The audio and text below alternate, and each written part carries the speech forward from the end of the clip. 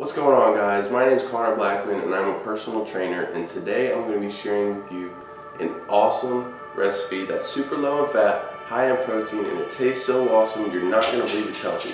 Let's get started.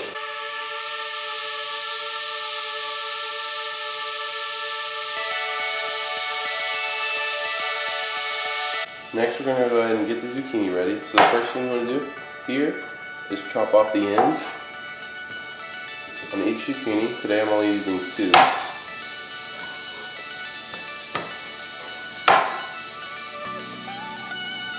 then you want to carve out a little boat in the zucchini. That's where we're going to be stuffing the chicken in.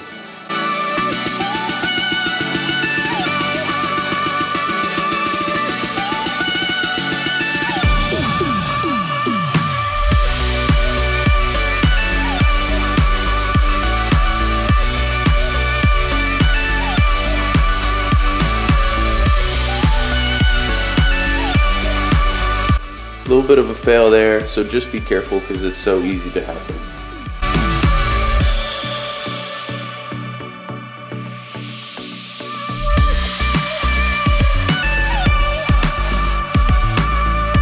So now once you've chopped out a little piece, you're going to take a spoon and carve out the insides. So that way it's deeper, because with this right here we're not going to be able to fit a whole lot of chicken sausage into it.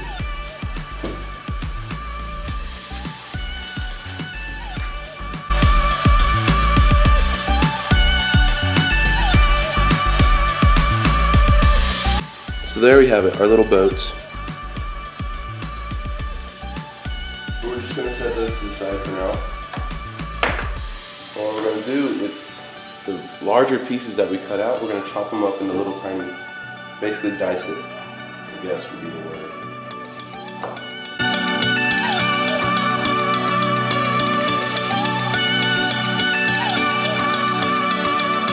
Now I'm about to do the other one in a second, but this pan's already heated up pretty good, so I'm going to go ahead and take, right here I have sweet Italian chicken sausage. I'm going to take 2 links out and throw those on the skillet.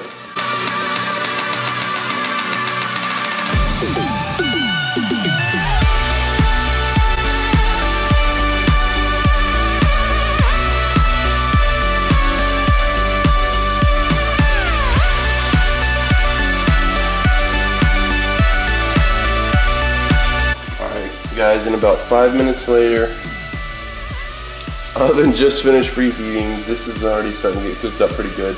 I'm going to add in some minced garlic, a tablespoon right there, and then I'll go ahead and add some of the zucchini in.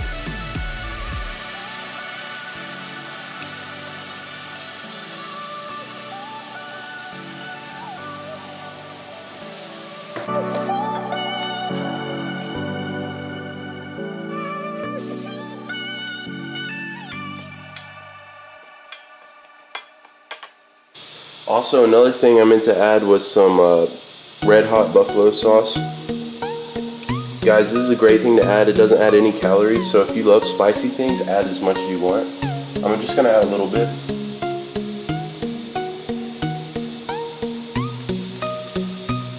And the same brand of chicken sausage I bought, they actually have a buffalo style of chicken sausage, and it's really good. They're out of it when I went to the store. So you should definitely try that. Now we're just going to season it with a little bit of salt and pepper.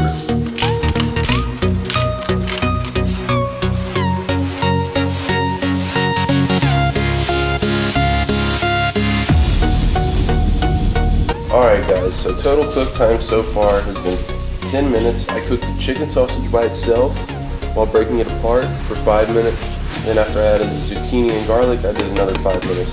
So this is pretty done. We're going to go ahead and take it out and put it into a bowl so we can add some other things.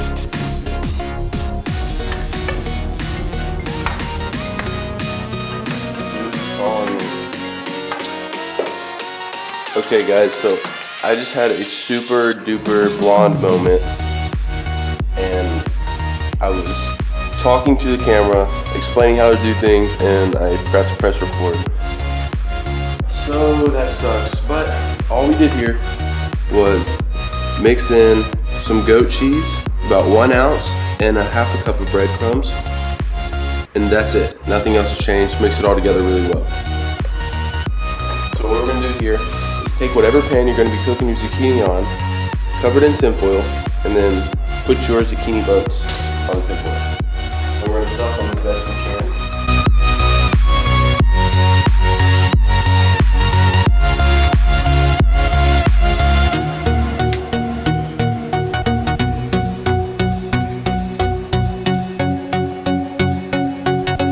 So I'm thinking I'm not going to be able to fit too much more in there, but it still looks great.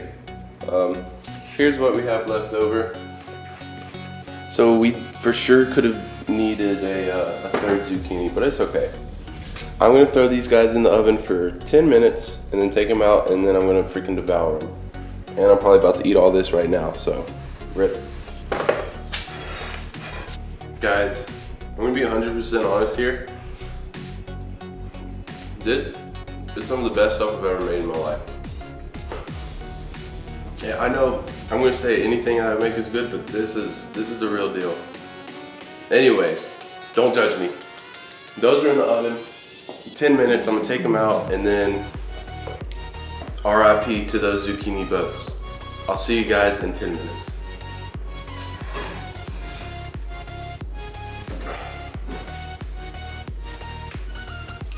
Check her out. Alright guys, so I preheated the oven at 1035 and it is now 11:09. So that took about 34 minutes to do, and it's totally worth it. It's so easy, I can do it. So share this video with a friend that you think might enjoy this, and comment below and tell me how much you loved it, because I know you will. But anyways guys, thanks for watching. Stay tuned for more awesome videos. I'll see you guys next time.